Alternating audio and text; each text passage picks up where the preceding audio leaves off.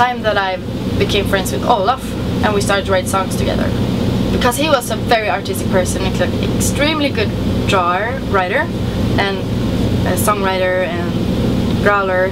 Actually, he was our first growler's role model when it comes to growling. So it is kind of everything just like melts together somehow. And the thing was that I used to listen to a lot of depressive music when I was depressed myself, because it helps also. But when it comes to writing, when we decided to write something together, we said that, okay, are we gonna get like deeper into the dark, or like we're gonna throw ourselves like underground, or are we gonna try to...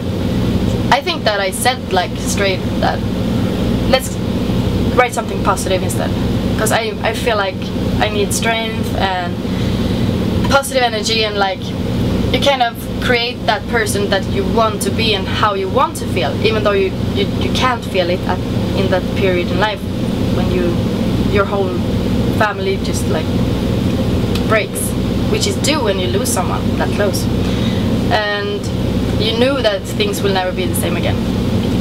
So the music helped me in that period of my life, and that's why this band's been so important to me, because it's picked me up. And he was also having a very hard time.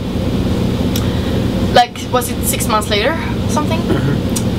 That Olof's father passed away.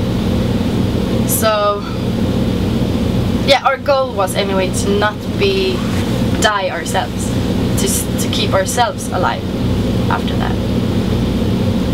So that's what music's about for us.